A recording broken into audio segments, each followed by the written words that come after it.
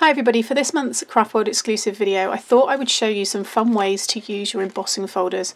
It's something certainly for myself that I have a lot of that kind of get forgotten, so I'm hoping that this tutorial will inspire you to pull yours out and to create some nice backgrounds. So here I have what I've created through the video, and it's free to watch. The direct link is in the description box below, and that will take you to Craft World where you can see exactly how I've made these.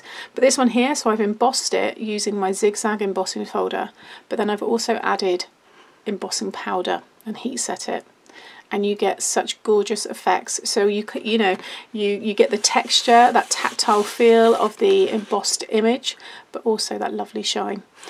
Then I also emboss tissue paper. So this is just some kitchen towel, and you create really fun effects. This one here I've just added some yellow spray, well, spritzed it with a yellow spray and then used some gold wax, gilding wax over the bows there.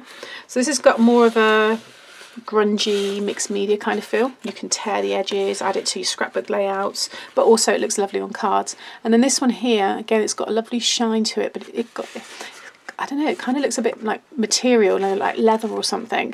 Really, really fun, very interesting. Then I'll show you how you can ink onto your embossing folders and create these kind of backgrounds. So this is using, I've inked onto the debossed side, and I explain all that in the video. And it gives you this blue sky with the clouds. Some of you might recognise this one because I actually done this technique when I launched my first collection.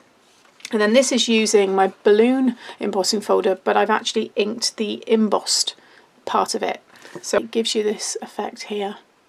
So they may look the same on the monitor, but on this one here it's all raised on the top and then debossed underneath. And on this one it's debossed on the front and raised on the back. Then I also show you the effect you get when you emboss vellum.